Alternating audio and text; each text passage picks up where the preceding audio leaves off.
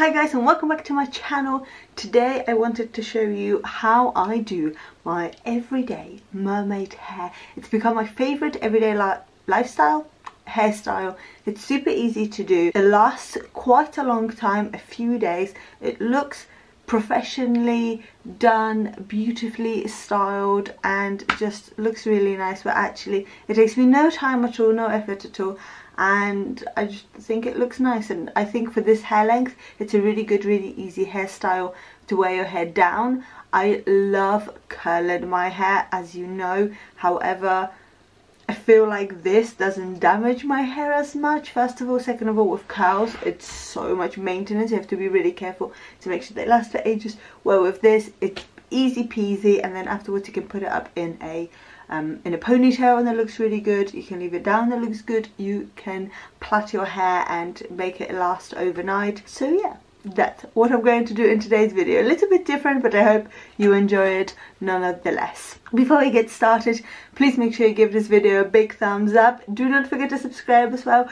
We are growing so quickly on here, so please do subscribe if you haven't yet. Come and join our family. I upload 3 times a week, so you'll get plenty of content from me if you do subscribe. Give this video a big thumbs up and let's get started. So I'm going to do my hair using this mermaid tool. Did I just turn it off? No, I did not.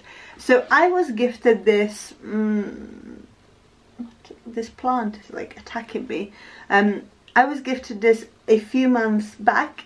I am not obligated to make this video in any way, shape or form. I was gifted this in case I wanted to use it. I have created this video, but an IGTV version of it, and it is my most popular video today. So I thought, let's introduce it to the YouTube world, and I will show you how I use this particular tool. So yes, this is from Mermaid Hair, and I will leave it linked down below so you can go and check it out for yourself. I know that you can get these from different companies as well. I know that Mark Hill does one, and other places I have seen them, and they all kind of do the same sort of thing. And the whole idea of them is, obviously you've got this really big barrel that you clamp your hair with, and it creates this kind of a wave. You can do a beautiful finger wave with this for a more vintage hairstyle, which I have done before, and it's worked really well. And you can do, like, you can take little bits of hair and create this like kind of 90s, almost like crimped, is that the word? Crimped hair kind of style. Or you can do what I'm going to do now, which are these kind of loose curls that are super easy, really low maintenance, and it doesn't matter how well you do them, it looks good. I also brush them out, as you will see anyway. But first of all, let me brush my hair. Where's my hairbrush now? Oh, there it is. And as well as brushing my hair, I'm going to pop some heat protector in my hair, just because it is good to protect your hair from the heat. My hair is a little bit damaged, I'm not going to lie. There's been a lot of dyeing of it over the last few months. As you know, I went from jet black in December to obviously this rather light blonde now. So my hair has been through quite a lot, so I do like to make sure that I help it as much as I can whenever I can. So I have been using this heat protector spray from Tresemme for absolute years, and it's just my go-to because it's a good price, and also I love the smell of it. But if you know any other really good heat protector sprays, please do let me know, because I would be more than happy to try out something different. Alright, so now that my hair is sprayed and brushed, I'm just going to make a parting where I usually like to have it. With this hairstyle, I like to not go too far down. It's almost like just to the side of middle parting. I feel like that works well for me. Oh, okay, so first of all, this particular tool has an on button in the middle, and then it has 2 buttons on either side where you can go up or down with heat, how much you want to use. I'm going to do this on 190, which is hot, but it's not the hottest. I think it goes to 220. As you'll be able to see, it doesn't take very long for it to take in your hair anyway. Now, I'm pretty sure this is the way you're supposed to use it, with the flat surface on the back of your hair. However, I've noticed when I do it this way, it's much more prominent and it lasts longer, and it gives it more of a vintage finish, I think, because it has kind of a deeper line. So let's get started. I'm just going to grab this first section of my hair and start with this. If at any point I turn around and look this way, it's because my mirror is over there, and obviously I can only do this by looking in my either in my viewfinder and my camera, or this way. So that's what I'm doing. But anyway, this is the first bit. So I put this in, and then I kind of, I kind of push the, I push the clamp up to kind of squeeze it a lot harder. Oh, that already made a, look, that already made a bit of a dent. So on this first one, I'm not gonna go too hard because I don't want it to be too much. And then I'm just gonna do one more at the bottom. Now, as you can see, it's not like super curly or anything like that. What you have to do is you just have to be really careful. You just let go of it and just leave it for a couple of minutes, because then as you can see, like the curve shows more in time. I don't know how that works, but it does. So okay, I'm gonna grab the next part of my hair and do the same thing. So as you can see, this is such an easy, low maintenance, super quick way of doing hair. If you needed to do it before you go to the office, it wouldn't take you long at all. The tool heats up in seconds, and I mean, my hair doesn't smell like it's burning or anything like that. It doesn't feel kind of matted afterwards. So I'm gonna go ahead and say it's not that bad for your hair. Of course, any heat is bad for your hair, and it is damaging. But as far as like the amount of different hair tools I have and I use, this one seems to be pretty gentle. So I like to count usually to 10 with each piece of hair I do. Pow! Next bit. So I'm not obviously doing this in any particular order. I'm not like using a particular section of my hair. The beauty of this is I don't think it matters too much. I think you can create a really easy and effortless hairstyle because you don't have to be so precise. Well, when I curl my hair, I have to make sure that I take the, a particular section of my hair, that the hair is curled a certain way, that it stays in there for a certain amount of time, that I give it enough cooling time, etc, to really make the most out of it. This, I don't think you need to do any of that. Also, on my Instagram, I actually thought it was really cute. A single dad has messaged me saying that he is a dad of a I think like a 10-year-old girl or something like this, and he said how this is an amazing tool for that kind of age girl because it's super easy to use. So see, it's easy for somebody who is not used to using hair tools to create a really pretty and easy hairstyle that looks really good. So yeah, I don't think anyone can go wrong with this, to be honest. Okay, so now I'm going to pin up the hair that I have already curled. Just using a couple of clips to do so, just to get the hair underneath, but that is my own silly fault. I should have done it the other way around. I should have actually pinned it up first, but it's okay, we're here now. There we go, and I'm actually going to pin this bit up now as well, so I can get started on the bottom layer on the other side. So basically, if you use this the other way with the flatter surface underneath your hair, you'll just get a bit more of a gentle finish. This gives it that kind of a harsh line that I personally like. I'm trying to grow my hair out, I have decided that after cutting my hair, so I grew it out last year. I'm sure that you guys will not remember this, but I did grow it out quite a lot actually last year. So yeah, I grew my hair out really quite long, and then I, in the heat of a moment, decided to chop it off. Don't get me wrong, it was the right decision for me at the time, and I'm glad I did it. And since then I've been cutting my hair quite regularly. It has obviously grown a lot. It's been over a year now, and I have had it cut like 6 or 7 times.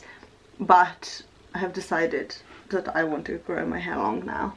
So I hope you enjoy your journey with me of getting my hair super long, because I've never, apart from last year when it was the longest it's ever been, I've never had long hair. But the difference is that I didn't really do anything with my hair, it was just long. So now I want to kind of learn different hairstyles, and yeah, I don't know, I just feel like it. Also my hair was like brown last year, like kind of like a chocolatey brown colour, and this time it's going to be blonde, so it's going to look completely different. And I've had long blonde hair before, but it was always hair extensions, and I really want to grow my own hair because I have really thick like thick hair anyway, so I don't need extensions. I only used to use them because it gave me the length that I didn't have, and also it was back when everybody used hair extensions. So yeah, I'm really excited to see what it's going to look like. So I'm just going to do this bottom bit again, just to give a bit more of a go. Clamp. That's it on that side, and now for this side. Yes, I'm pressing it forward just to really like squeeze it in there, because I am using quite a lot of hair to do this. Let's see, if I squeeze it, then it gets hotter quicker, therefore it should curl more. Perfect. And now, do I want this bit a bit more curled? No, I think this is good. Okay, I'm just gonna do the top part of my hair on the right hand side. So we've got this little bit first. So what you can do is what you can put it in the middle to just get a lot more of a gentle curl, or you can do what I've been doing, which is put it towards the top of your hair, and then I'm kind of doing it in 2 sections, if that makes sense. So I do it there, and then I do it lower down as well to get more waves. But as I'm going to brush it out anyway, you'll see it will become a lot more loose, and I like that. It gives it just a bit more volume, and I don't like perfect hairstyles. I like it when it looks kind of naturally messy, if that makes any sense at all. And I feel like this tool allows me to do so. So I'm just gonna grab the bottom bit of this and just clamp it one more time. And now for this last bit, do I want to do it in one go or 2 goes? Yes, I think I'm gonna do this all in one go.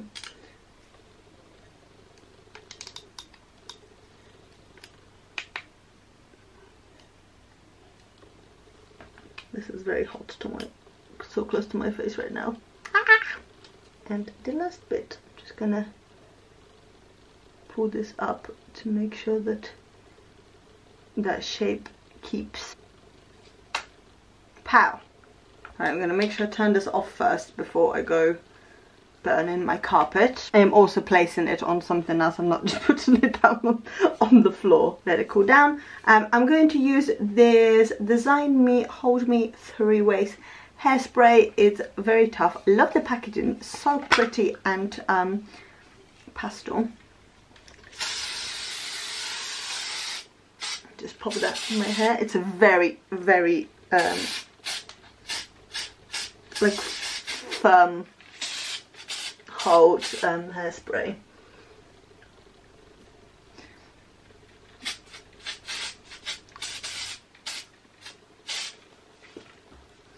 And now on to brushing my hair out. So this is still hot, so I'm just going to give it a little bit longer. I feel like this is something that nobody teaches you when you're younger. When you're curling your hair, whatever it is that you're doing, when your hair is hot, leave it for a little while so it sets. Which is why every time I curl my hair properly, I always pin it and leave it for at least 10 minutes or so to cool down, because that's how the curl actually stays in your hair for longer. Where I feel like people start fiddling with it straight away, so that's why it drops a lot sooner. Anyway, now I'm going to brush it out so you can see what I mean.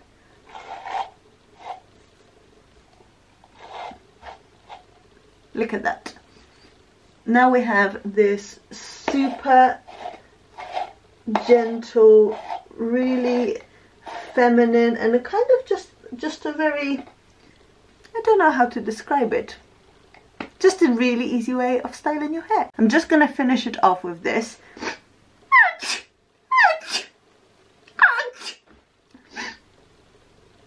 Oh, hay fever, seriously.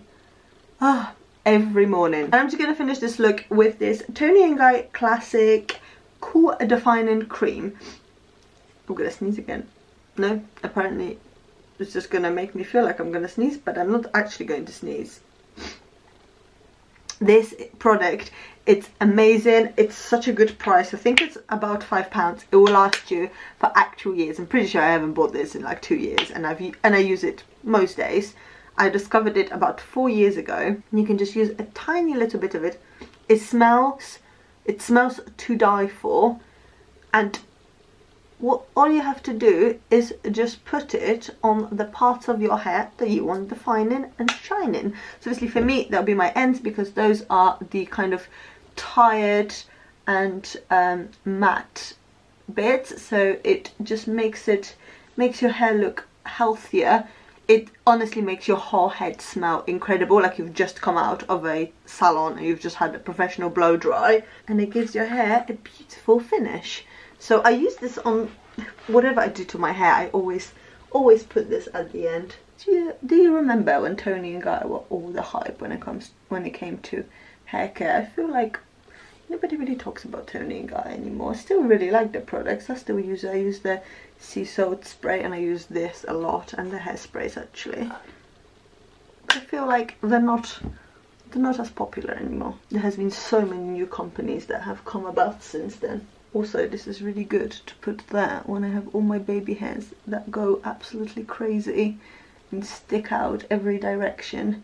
This helps me to maintain those and tame in them, most importantly, so I don't look like I have had an electric shock and my hair is all like sticking up. And yeah, that is it. This is the finished hairstyle. Let me know your thoughts. Let me know if you like it. Let me know if you have used one of these tools before and if you like it, or if you want to.